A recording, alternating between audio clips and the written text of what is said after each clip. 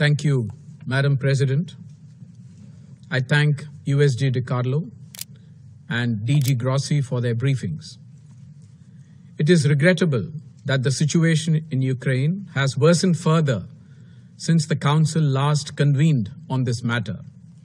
An immediate cessation of violence and end to all hostilities are essential.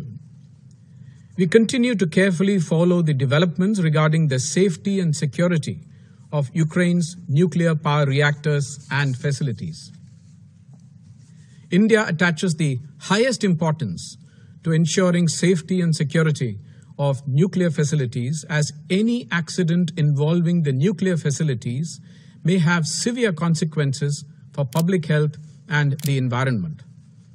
India accords the highest priority to the discharge by the IAEA of its safeguards and monitoring activities in accordance with its statute in an effective, non-discriminatory and efficient manner. We have also noted the latest information available with regard to the nuclear power plants and facilities in Ukraine, including today's updates provided by the DG IAEA on the current situation. Madam President, while we are discussing the nuclear dimension of an unfolding conflict, this Council must acknowledge that there is a pressing humanitarian crisis confronting us in Ukraine, where safety and security of innocent civilians, including several thousand Indian nationals, in particular students, are at stake.